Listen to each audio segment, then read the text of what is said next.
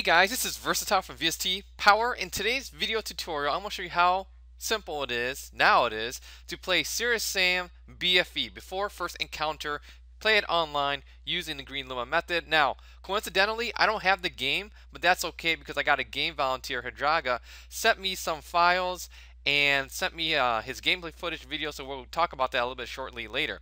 But what do you need? Well, first of all, you got to install the game, of course, and then go to my more info section. I got a link where you can download the Serious Sam BFE update as well as the fix, install the update, and then install the fix into your main game folder. And I also extracted out the readme.txt file, but here it is again. So basically, bottom line is install Steam, install the Greenluma. So here's my Greenluma program, sweet. And then go ahead, get the update, and then install the updates and the network fix into your game, and then start Greenluma, start the game. Go ahead and invite people to your game or join someone else's game, and I'll talk about that in the video. Now, you see that I don't have Tunngle here, but yes, there is a Tunngle network for Serious Sam BFE, and I will update the wiki later on to include the instructions. So with that said, let's go straight into the gameplay footage tutorial.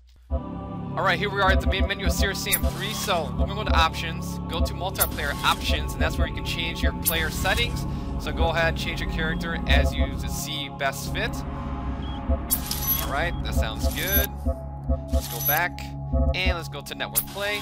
So this is where you do co-op or versus. So what we're going to do is actually do a co-op. If you want to host your own server, go to start server, select whatever mode that you want, go ahead, start whatever settings that you want, whatever the map, whatever the level, and you're good to go. So let's go back and we're going to go to join someone else's game, or you could do a servers list as well, because if someone's game is hosting, you will see their game in the list, like if everything is working good with your ports and everything. So we see that Triple R is hosting the game, or you can invite the person, or you can find their name in the game, in the buddy list, and join their game that way too. So there's like two different ways of joining the game. Join them through the server list, or join them through the Steam buddy list. Or if you're hosting a game, you can invite your friends to join your game as well.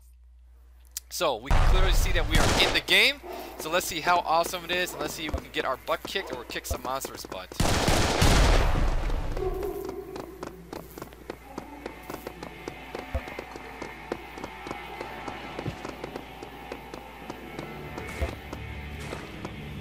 Oh yeah, let's get ready to rock. Here it comes.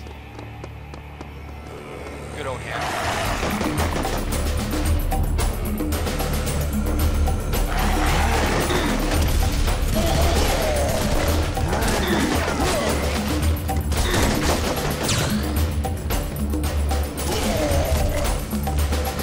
Alright, so we can clearly see that the game works out fine. If you have any nitpicking questions, leave a comment here on the YouTube page. I'll get back to you as soon as possible. Once again, thank you for watching. Take care. Bye.